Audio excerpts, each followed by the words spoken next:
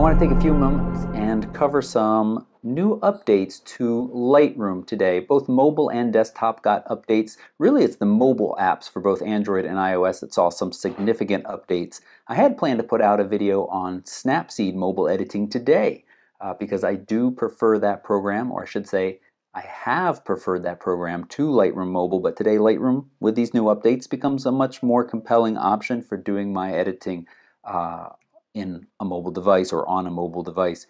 Now, basically the same features on Android and iOS. However, as far as I can tell, Lightroom now seems completely free on iOS. You do not have to have a Creative Cloud subscription.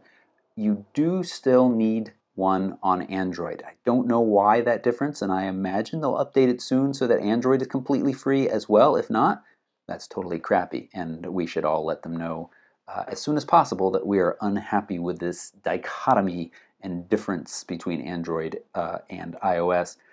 Now, I've Wi-Fi'd a picture from my Sony over to my LG G4, and we're just going to walk through some of the new features. And the first new features that we have are all underneath the little camera icon on the far left for this picture. And we've got a lot of different options in here as well that we can make changes to, very similar to the desktop version. But we want to go here to the advanced section. And we have three options: tone curve, vignette, and color.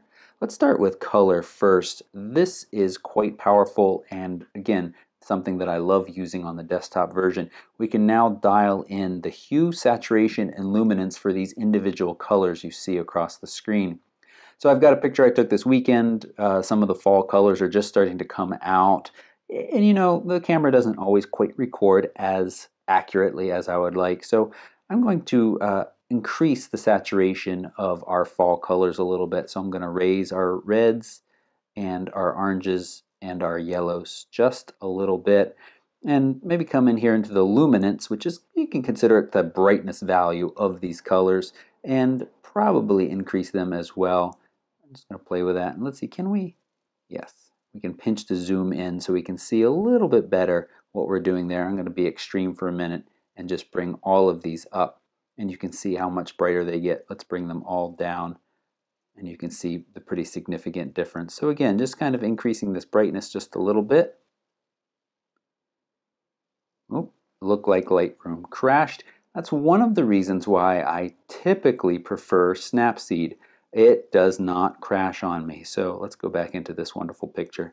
Scroll down to the picture I was working on, and I wonder if it made any kinds of saves to this. Let's come back in here and go back into the color, and it looks like it did not. So let's try adjusting these again and see maybe if we won't make it crash so much this time.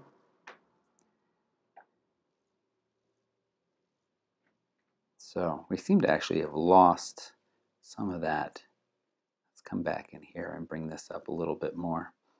Oh, I know, I didn't want to shift the hue. There we go. We want to bring the yellow down. So the hue, you are shifting from one region to the next. So you bring it down, you're shifting it closer to the color to its left. You bring it up, you're shifting it closer to the color on its right. So we want to kind of do the same thing with the orange. Not too much. I much prefer this over just kind of increasing the saturation overall. This does look a little too much.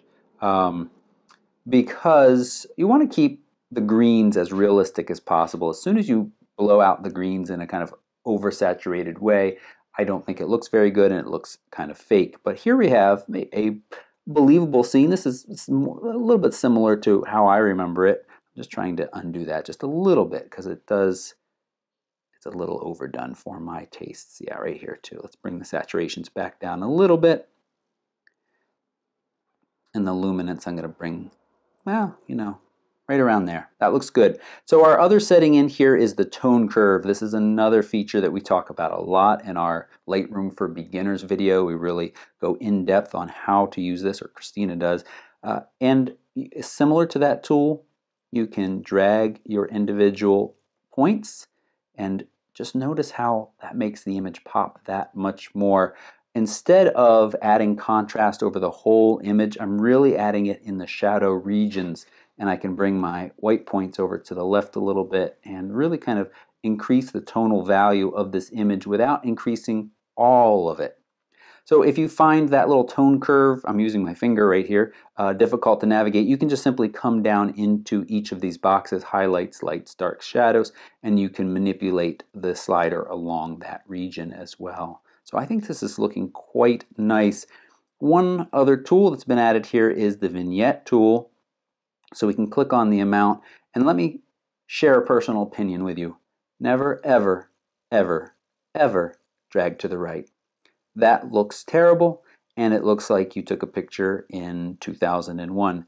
You can go to the left. This is a nice technique that can add a little bit of darkening around the edges, something that we often want to get rid of, but in some situations, adding it can help increase the focus on your subject. I often do this with Instagram. If I've cropped it to square, I've lost some of the natural vignetting, which can look good at times, and so I'll put this back. In this case, in this image, I think a little bit is fine. It doesn't really need it either way. So there we go, tone curve, vignette, and color. And of course, we've got the basic options in here that we can make changes to as well. So I might come over to our clarity and add just a little bit more clarity to this image as well. And then from there, I can share it out wherever I like. Now, the new features on iOS that I just want to mention is you now do have the Dehaze adjustment tool. You don't have that on Android.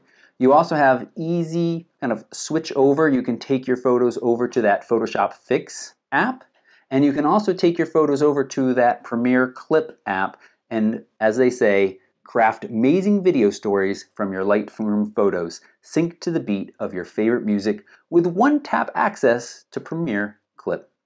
So that's all options on the iOS side of things. So this was a quick look at the mobile. Let's take a close look now at the changes in the desktop, which there are just really two. Import dialog has been changed. Previously, when you hit import, you came into this kind of, I don't want to say it was a complicated screen, but it had a lot going on. We're going to actually get back to that screen in a second, but now when you hit import, the first thing you're presented with is this big, pretty image with a place to select your sources from, including what most of us often choose, the card. Once you hit that, you're then popped into a screen that looks very similar to the one before. Let me hide the advanced because by default that is hidden. But now you have a slightly cleaner look to it, a few less options presented straight away. So again, you have the device you're importing from here on the left. You have the images that you're importing. And over here on the right, you have all of these little options that similar to what you had before. Now, we go in depth into these options in the Lightroom for Beginners guide. But under advanced, I just want to make sure that everything is still as is. These are my general recommended settings, the develop base preset that we provide in that Lightroom for Beginners guide, and into a subfolder with a date. And now, I honestly can't remember. I believe this add copyright info is new because in the tutorial I explained that you should set up a metadata preset that includes your copyright that's automatically written into there. But it looks like they put it front and center now and give you that option right here in the keywords and metadata. So all this looks good. I'm just going to hit cancel because these images have already come in. Now, the other option or the other new feature that I want to show you in Lightroom 2015.2 release is in the develop module, Dehaze. Now, this is not it. This was introduced in the last version update, and that allows you to really kind of remove the haze in an image. We got some, haze, a little bit of mist, a little bit of clouds in the background. And by increasing the dehaze amount, we can remove it. This can be somewhat of a heavy-handed option though, because it does apply to the whole image. So the new update allows for a local area adjustment that is dehazing. So we have our effect here listed under dehaze.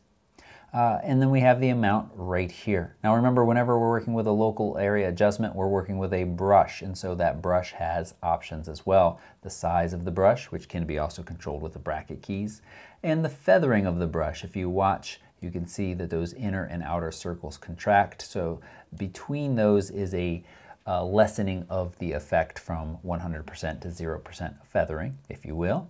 And a flow. How quickly do we want to apply this effect? So I usually leave mine around 50 or so in cases like this where I want to be somewhat subtle. My size, it's a little big. Let's come down a little bit.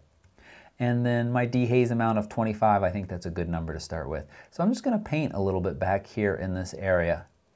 And I think that looks pretty good. It's just bringing the detail out of that hazy area, or I should say it's decreasing the haze in those areas. Now I don't need to do it up in the sky because there's no extra detail to get out of up there in the sky. But this land through here I want. Again, we can come down and say show selected mask overlay to see how well we're doing applying it to this area, and I can leave that on. I can also show you how much you've applied.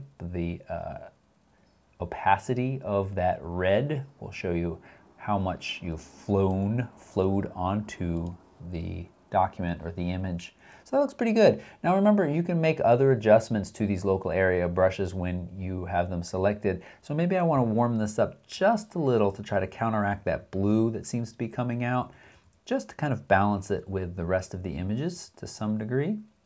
And maybe add a little bit of contrast as well to just further pop that detail that's back there. And that's really it. So big change, import dialog box looks a lot different. It really feels like they're trying to make this program much more approachable to the new user.